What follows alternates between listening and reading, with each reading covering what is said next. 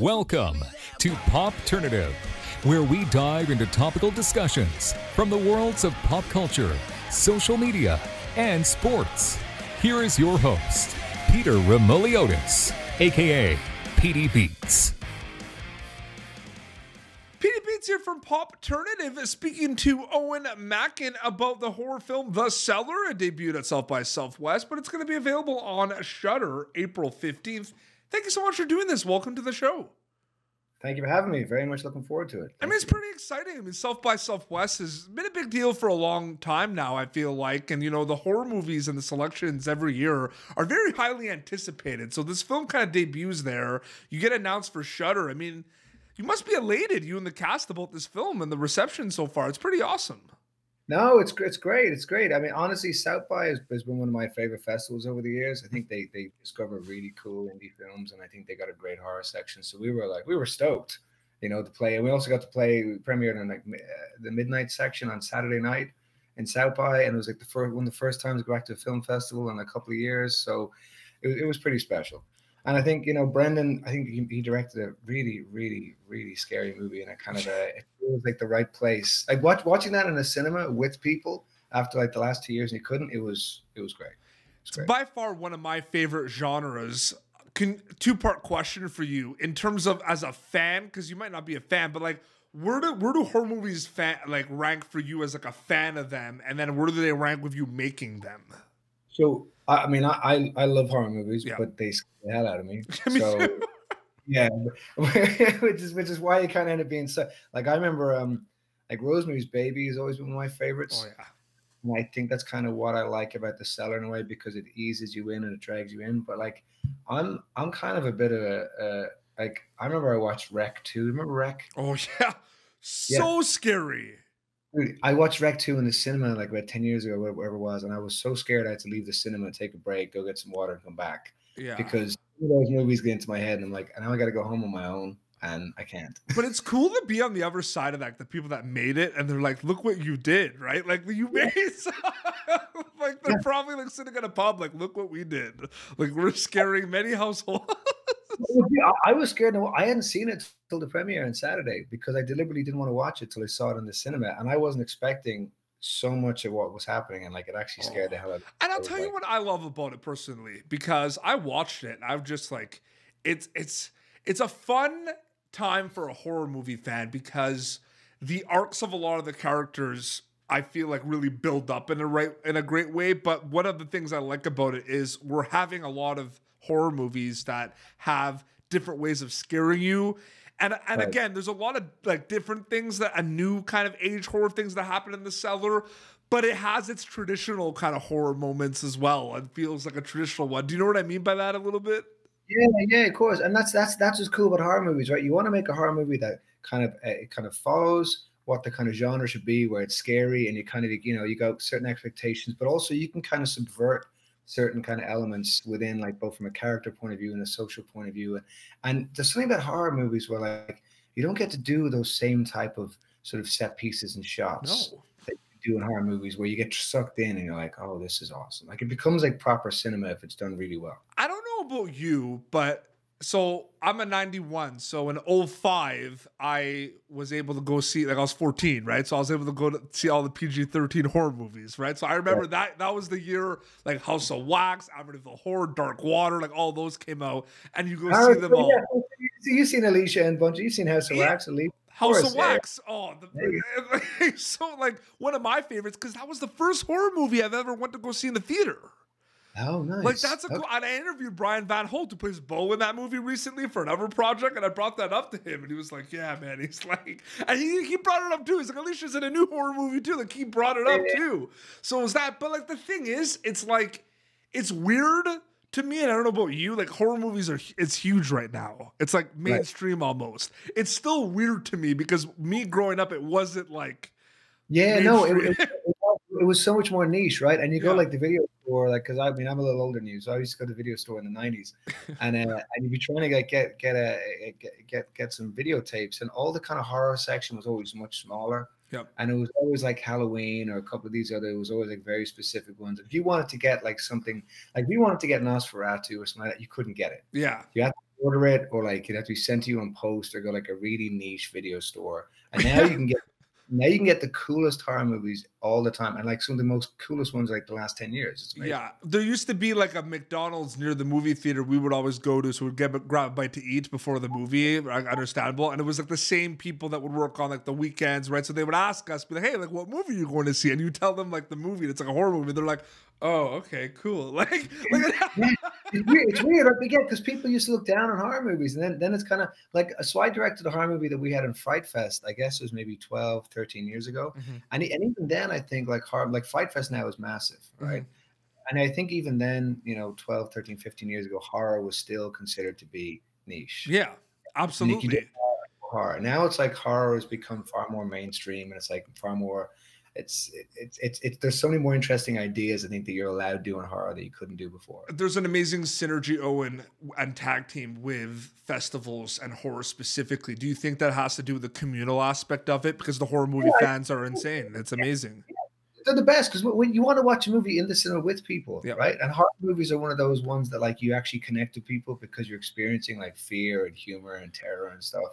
And you don't kind of get that same sort of like draw, like kind of culty tribal following towards like just watching an action movie. Yeah, it's absolutely. Not the same. The horror stuff's different. What can you tell us about filming the film? What was it like working with Alicia? How does it feel for the movie to be going on Shudder? Like what's going through your mind these days with everything? I mean, I'm just pumped because it's one of those ones where we're all really proud of it, and it's I worked with Brendan years ago, just like a small part in his first movies. I was really excited to do like a full movie with him. I hadn't met Alicia before, but I knew she was great. We like got on super, and it was so much fun, you know. And like we had a really good time, but we had a good time because it was like the way Brendan crafted it with us. He gave us the space to. He really wanted to work on the character elements, because for him it was all about drawing in the audience and kind of getting you to care about them. So we enjoyed it, and I wasn't expecting some of the like really cool shit that he pulled off in it, because there's a lot. You agree with what I said in the beginning though about? I was like having a walk through the forest drinking a cup of coffee, and he's off shooting these amazingly set pieces. And I was like, "Oh, what you guys do?" He's like, I'm like, "All right, great." Well, it's amazing to see it. And, you probably talk to a lot of the team and the directors and everything, and they have kind of like ideas of like what they want to do with the movie. And then it's one thing then like they actually do it. You know what I mean? Like it's one thing to be like, "Oh, and I have this idea," right? Like for a scene, and then you do it and it's like, whoa, like we pulled it off, right? Yeah, and that's what's really exciting about it, because you get to see what everyone creates. Look, when you're filming on set, you're doing a very specific thing, right? And then like your DP, who is Tom, has a very specific vision. And then, but once you bring in like the sound guys and special effects guys and like the kind of your composer, you just build this whole tapestry, and then you're like, oh, now they've created something cool. Yeah, I'm so stoked it's gonna be on Shudder. Like that's so cool, right? Like it's awesome, right?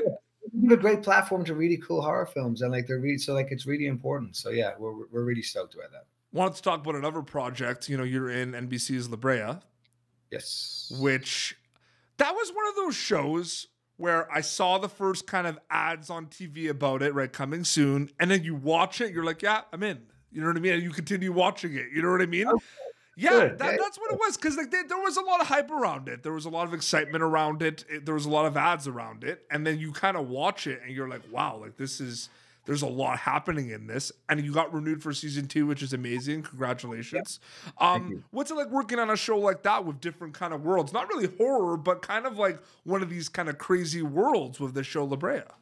I mean, I'm actually just in Australia right now. I'm actually, after this, I'm going to go do my first costume fitting for season 2. So we just got here. Like, so I'm looking forward to my first meal in Australia. But no, it was, I love like sci-fi and fantasy and stuff is kind of my jam. Yep. So I love that. All the possibilities of kind of what the show can be, and you're going on these adventures. I grew up like reading kind of Tolkien, and it's kind of like Asimov and Tolkien were kind of what I like to read. So you're kind of almost the best of both worlds. We've got this cool science fiction, and then we're going into 10,000 BC, which has forests and creatures and all sorts of stuff. So I'm just having fun, I'll be honest. Some episodes are like a slow burn, but some kind of go 0-100 and kind of hit you really hard sometimes. I'm curious, is that something you kind of notice when you're making it, or do you kind of like, I'm wondering, like, do you see that sometimes, that there is kind of this back and forth? I'm just curious about that a little bit.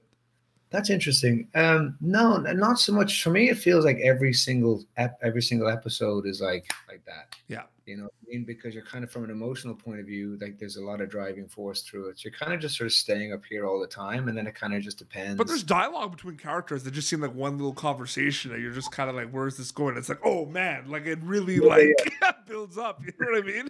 People kidnapped by these people over the hill. We got to go do it now. By the way, you should get some new pants. Yeah, exactly. No, but it's amazing when you're reading a script for that. You know, you brought up like the fantasy aspect of it. Is it cool? Like something like that, there's a script, but there's just so many, like the possibilities are endless. Like what can happen with the characters, what they could say, what they look like and everything, right? I feel like this is a good script for something like that, right? Yeah. I mean, initially, like the reason why I wanted to do it was from like a character point of view, because I thought having, you know, it's always really interesting. I think when you have a male character, especially, and this goes back to the Cellar as well, where like Alicia is a female protagonist, is the one who's kind of running the show. And I thought that's really interesting as well with Brea, where like when you're kind of slightly, you're kind of disempowered. And you kind of got this male character actually isn't able to be in control of stuff, and everyone thinks he's crazy. It's a really interesting spot to be, and he's also got to try and get his shit together, look after his daughter, and I thought it was really interesting just to kind of push and pull at what those levels were for this guy, and seeing somebody try and redeem himself, but also not really have a clue how to do that. I feel like a lot more characters are naturally just becoming complex because the scripts just for the movies and for TV are just kind of unbelievable, and they're written with characters in mind that just have so much kind of thrown in and so much kind of complex dynamics. Do you think that's interesting in terms of like, so just to go back to the horror thing, like horror was always that kind of genre that allowed really complex female characters, right? Yes. And always the world for that. And now that's sort of becoming more of a kind of a, you know, more action and more dramas, allowing more complex female characters. And I wonder, is that also then sort of feeding into taking away from this the kind of singular male protagonist who kind of is clearly right all the time, and it's making them all more complex as a virtue of kind of balancing. 100%. But at the end of the day, too, this isn't a very articulated horror film, The Cellar. You agree with me on that one, right? Yeah. Like, it's not just kind of a black and white, like, you know, family goes to a house. Like, even if you watch the trailer, like, there's way more to it. You know what I mean? But I just feel like, you know, you're not just kind of a family. Like, everyone kind of has things going on, right? Like, everyone is kind of, and it's not like that. Like, they're making them on like that because of the writing, I feel like. You know what I mean? Yeah. Because I could ask you, I could be like, are you driven towards complex characters, Eoin? But I feel like a lot of the characters that you probably, you know, go in and work for are naturally kind of complex because of the way things are being written. You know what I mean? That's fair. Yeah, that's totally true. Yeah. No, that's a good point, and that's something that kind of I guess, you know, you have to be cleverer, I think, with films and with television now, because people are more aware. Because, you know, even in the 90s, you kind of it was less kind of films or TV shows you to watch. Yeah. And I think that like when certain television shows have come out, like Breaking Bad, for example, where the characters are really complex, you kind of then start to have expectations of that. Yeah. And I think the same thing with horror films, you have expectations of kind of what the character should go through, because you're like, well, you know, because you just learn to box cleverer as an audience in terms of what you want and what you want to see, right? Yeah, absolutely. I'm excited for everyone to see this. You know, The Cellar, April 15th is going to be available on Shudder. And I wanted to thank you for coming on Popternative chatting, Eoin. This was awesome. Our pleasure. I appreciate it. It's been a lot of fun. Yeah, thank absolutely. You, so, April 15th on Shudder. They're going to be able to check it out. And where can people follow you to keep up to date with everything on social media? Instagram? I do. I post a bunch of dumb pictures on Instagram, so you can always get me there. Just Eoin C. Macken at Instagram. EOINC Macken. And yeah. Amazing. Well, this has been Popternative, youtube.com/Popternative. For previous episodes, you're going to be able to catch Eoin Macken in The Cellar alongside Alicia Cuthbert, which is going to be on Shudder April 15th. Until next time, this is Eoin and Petey Beats signing off. Thank you for tuning in to Popternative. Make sure to check out our past episodes of Popternative on YouTube. Be sure to like Popternative on Facebook and follow us on Twitter. This has been an Autograph Communications production.